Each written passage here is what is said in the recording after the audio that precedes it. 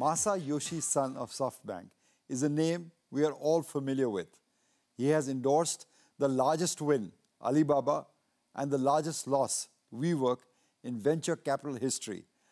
Asked about his style, he once admitted, "I don't look for companies, I look for founders." Hello everyone, I'm Ramesh Damani, welcoming you to another episode of Wizards of the Street. With me today, I'm happy to say, is someone not only from my own alma mater, Cathedral School in Mumbai, but also a double master's degree holder from Stanford. He runs a new age investment firm, Convergent Finance. What does he look for when investing? Let's listen in and meet the managing partner of Convergent Finance, Harsha Raghavan. Harsha, welcome to Wizards. Thank you so much, Ramesh. It's a pleasure to be here. Thanks, Harsha. Harsha, you have a very impressive educational background. Cathedral, Berkeley, Stanford. What did you learn? What part of your education was so helpful to you? Ramesh, that's an interesting question. I got degrees in computer science, economics, master's degrees in industrial engineering, and then business as well. I studied a number of subjects: physics, chemistry, astronomy, psychology. Really? And the range of all those subjects that I studied and taking an interest in so many areas, I feel has made me a much better, well-rounded investment professional. You know, Charlie Munger often calls the importance of multidisciplinary background. So I guess you clearly have that. Harsha, you've also met some of the stalwarts of the industry, Deepak Parekh, Prem Vatsa. Who has influenced you? Can you give me an example in your leadership that has helped you become the leader you have with them? Right from the beginning of my career, I've been blessed with really good mentors. You're right, Deepak Parekh has been an amazing mentor for me for my career. Deepak introduced me to Prem many years ago, and Prem has turned out to be a real blessing as a mentor as well. What I have learned, and others too, from my Goldman Sachs days and from the beginning of my career, what I've learned from many of the best is two key things. The first is the power of empathy. Great leaders also are human beings, family members, friends, personal friends. And so the power of empathy is something that I've seen as a consistent trend among my mentors. Steve Jobs was a dictator, not necessarily empathetic, but yet he was a great leader. Yes, you're right, and everyone has a different style. The mentors that I've had did not include Steve, unfortunately, but had some of the others. The second thing, which I suppose perhaps Steve did have, the ability to zoom out and then zoom way into the details and take that big picture view, but also get really into the micro. And that's something, again, that I learned from both Prem and Deepak and others, and that has stood me in good stead in my career. You know, you talk about your extensive work experience before you started with Fairfax also. Can you tell me some incident in your early work experience that helped you become a better leader or a better manager like you are today? Oh, that's an easy one. Right at the beginning of my career, in 1996, I joined an investment fund, a private equity fund here in Mumbai, long before the industry was sort of recognized here in India. And we did a buyout of a BIFR, bankrupt paper mill, called Sri Rayalaseema Paper Mills, right in the middle of Andhra Pradesh. It was my first job, and it was my first investment. It was a major investment, buyout of a paper mill, trying to rehabilitate a mothballed asset with 3,000 unpaid laborers. I was tossed in literally into the deep end of the pool. I was given the role of the acting CFO. I'd never been any kind of CFO. And I had to sit there and try and make it work. We unfortunately did not succeed with that investment. But the learning that I had of how to deal with tough situations, I think has held me in good stead. Trial by fire, as they say. Harsha, you've written a piece where you said 1918 was a Spanish flu, and that gave way to the Roaring Twenties. Yes. 100 years later, we're going through a similar phase. What will the next 30 years bring for the world and for India? That's an interesting question, one of those great imponderables, and I hope we get to chat about this again 20 years from now. The OECD tells us that India right now has a $3 trillion GDP, which is about 3% of global. 95 trillion is the global GDP.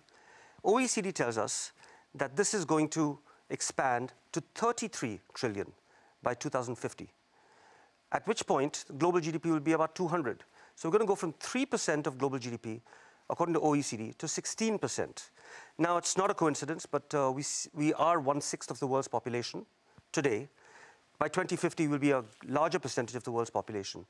So if we are even close to OECD's prediction, we will be a major global financial center, import and consumption center, export and production center.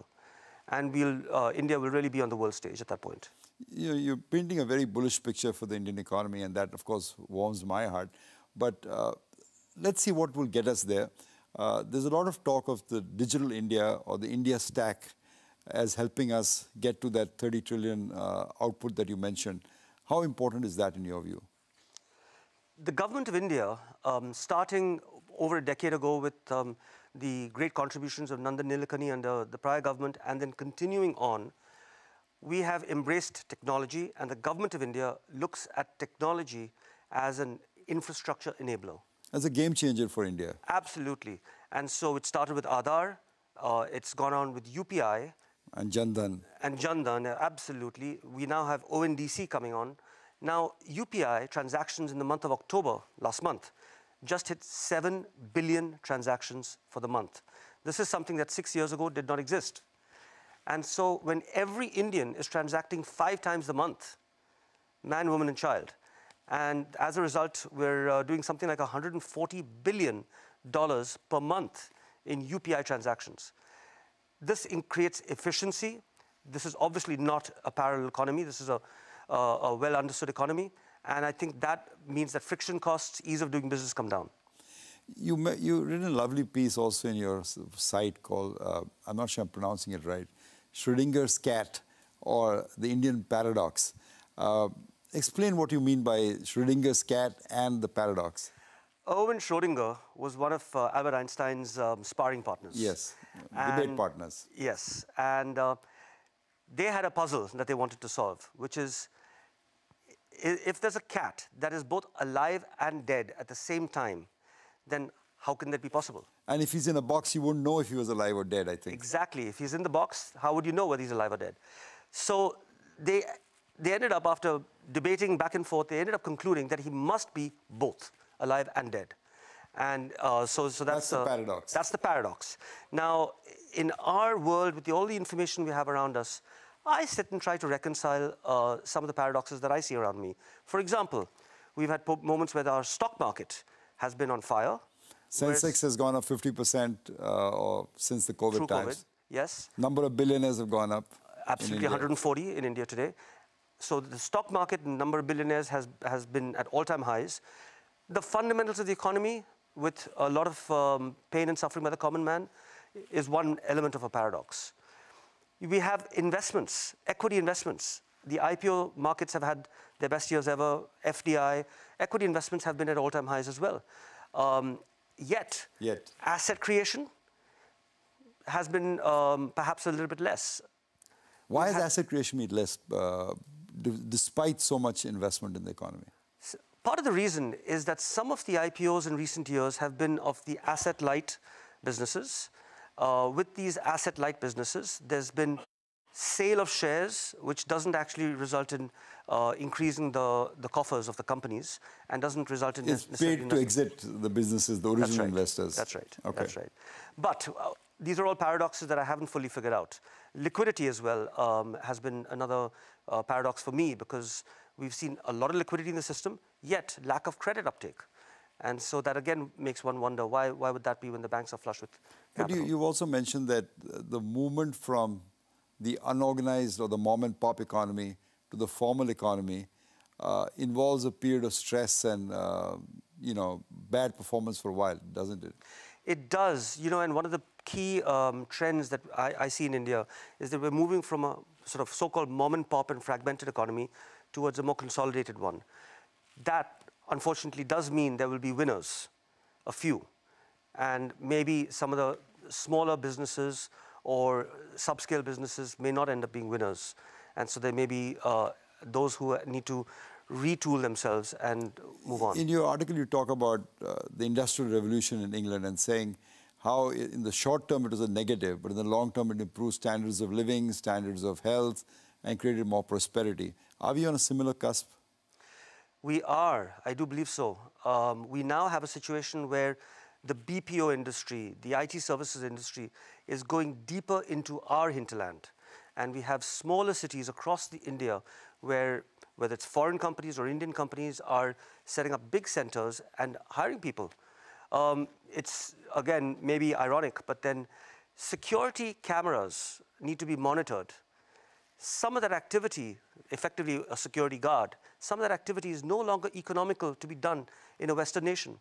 So we may have situations here in India, in our hinterland, where there's an Indian with an American accent saying to a guy in Kentucky, "Hey, buddy, get off my lawn."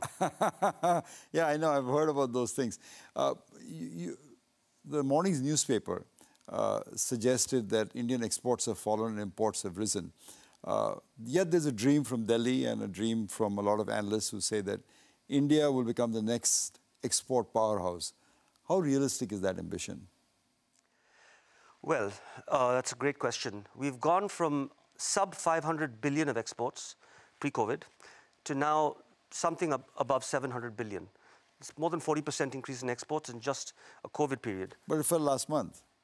Monthly data, I think can smoothen out. Can smoothen out, yes. The long-term trend, I'd say, is exports are going up. There's also an element to this which is important. The world used to be dependent on physical goods, manufactured physical goods. That's not changing. However, there is an increasing shift towards dependency on services, particularly digitally delivered services. India is very well positioned for that. And so our services industries, IT, BPO, KPO, etc., have already done super well. But we're just at the beginning of that journey as well, where our services industry will be offered in increasing scale to the world. Harsha, thank you for your insight. We'll take a break, come back and chat some more with Harsha on Wizards of the Street.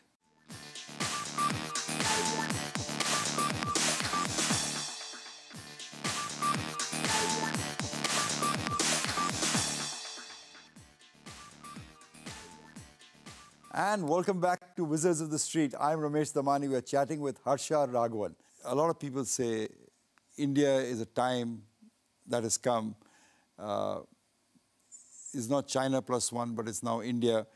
How do you stand on that? Are you as bullish as the voices on the street? Well, we have a fund focused on Indian investments, and we have lots of good international investors who believe that story and actually believe that it's a story that is not temporal in nature. It's actually long-term and structural to the way the world is shifting. So that's why we make investments a bit like some of my mentors and role models like Prem Watsa and Warren Buffett.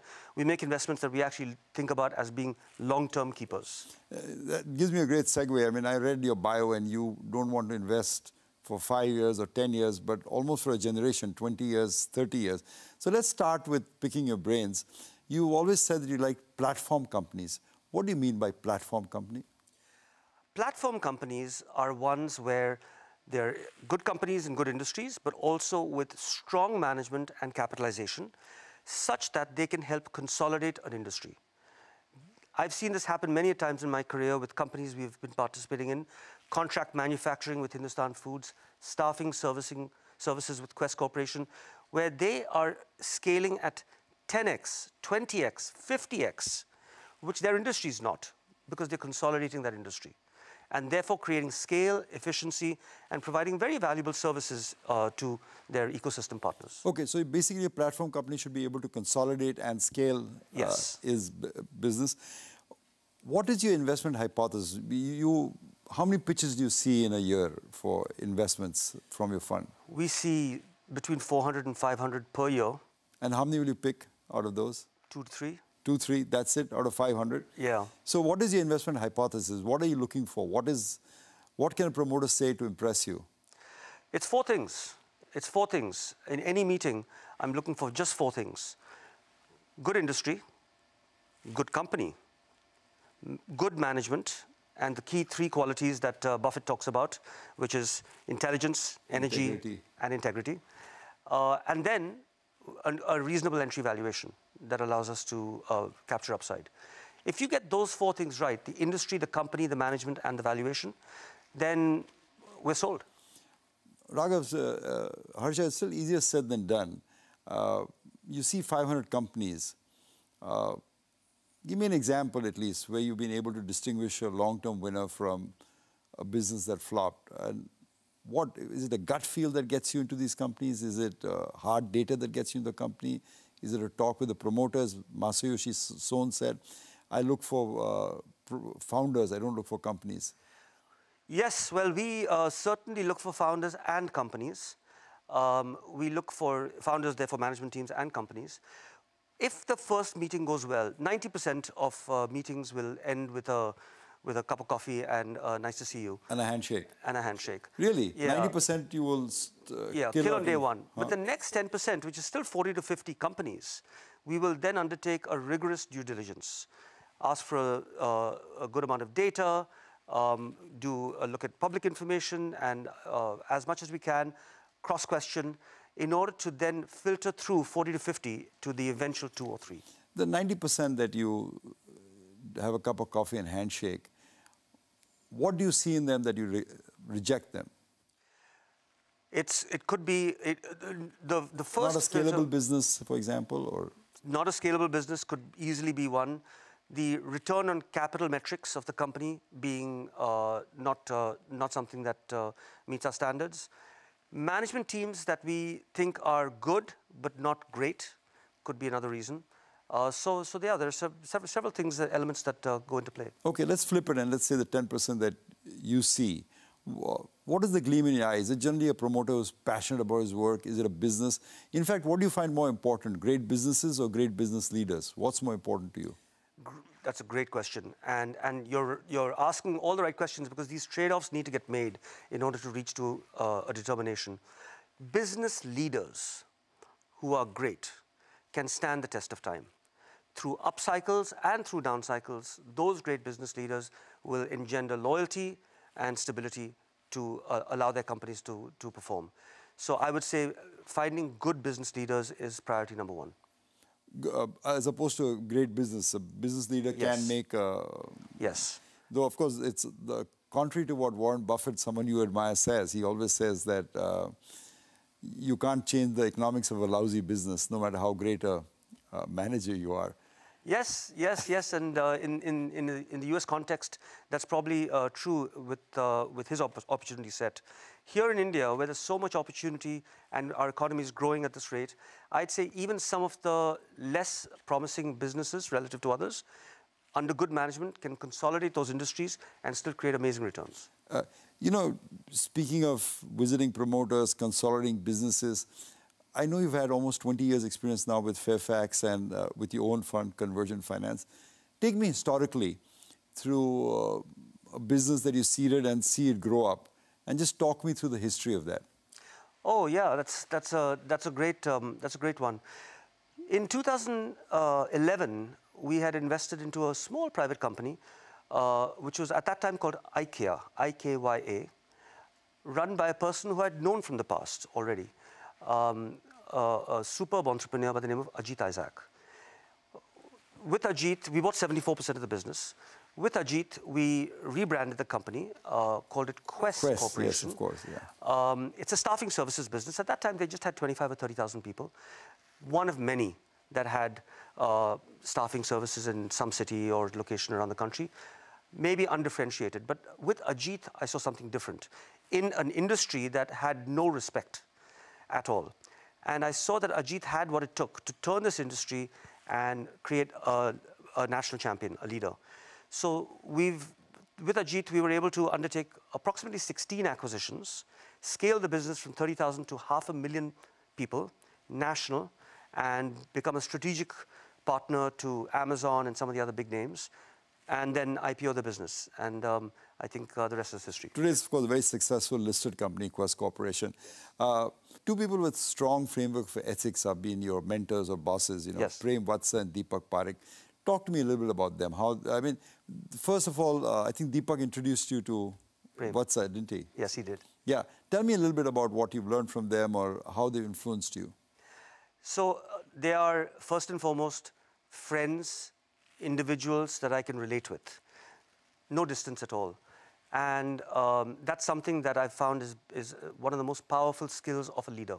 You brought up the example of Steve Jobs, who I never had the opportunity to meet, but certainly I have seen tyrants who may be able to get some things done on their own, but don't create true leadership and loyalty.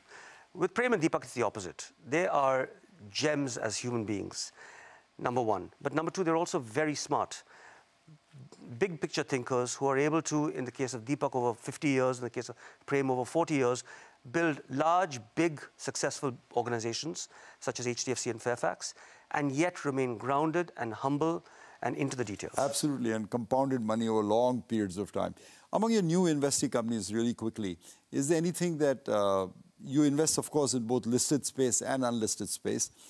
For our viewers in the listed space, can you talk about anything that you've invested in recently?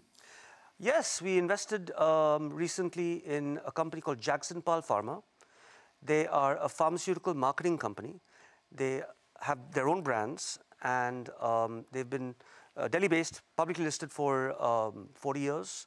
But the family there wanted to hand over the management. So we partnered with Manish Gupta, a fantastic industry He's the veteran. MD now of the company. Yes, and he's now the MD of the company.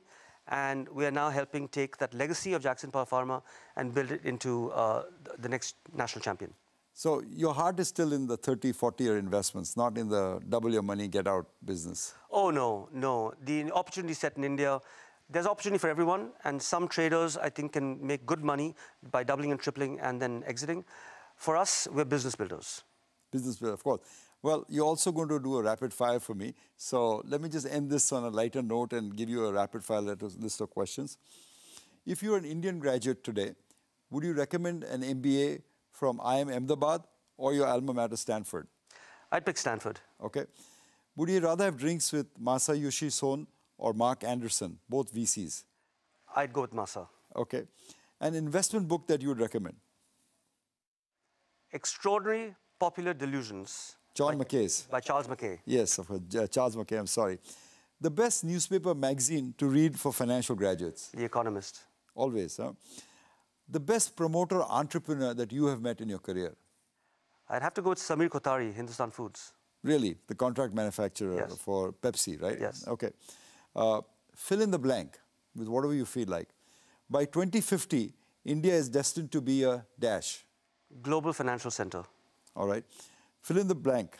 The recent tech meltdown in the USA has taught me? It was inevitable. Okay. Fill in the blank. Prem Vatsa has taught me? Empathy. All right. Between Silicon Valley, Shanghai, or Bangalore, the more exciting place over the next 5 years? I have to say Bangalore. Okay. Is the era of globalization behind us? Yes or no? Oh, no. Okay. A mega trend that you foresee? I think the world is going to become energy surplus through renewables. Really? Yeah. At a time of energy crisis, you're talking energy surplus. That truly is a mega trend. A CAGR rate for your investing companies that makes you happy? More is better, but at least 30%, please. 30% is a fabulous rate of return. You know, there's an old English philosopher, Francis Bacon, who said, a wise man will make more opportunities than he finds. Harsha, you've clearly done that. Well, thank you so much, Ramesh. It's great to chat. Thank you so much for being on our show, Harsha. And we'll see you next week on another episode of The Wizards of the Street. Thank you for joining us today.